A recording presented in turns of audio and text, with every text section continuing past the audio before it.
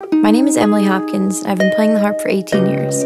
Before working with Doug, I never really considered myself an artist. I was primarily playing for weddings and cocktail hours, which are more straightforward with song choices and theme. My goal is to get the harp out there as much as possible and to break that stereotype of it being this boring, exclusively classical instrument and showing people that there's really a lot more you can do with it.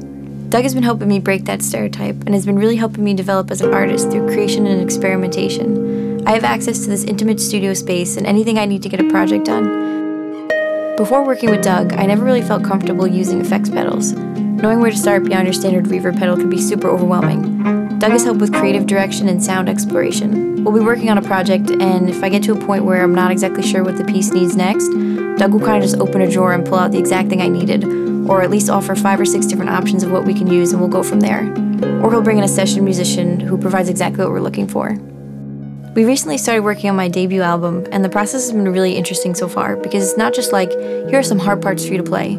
It's more like, here are 5 or 6 different small musical ideas. Some are more fleshed out than others, but we'll see which ones resonate with you the most and work from there. It's like, here are 5 different places music could go, but we have to have a discussion about where it should go and where I myself want the music to go.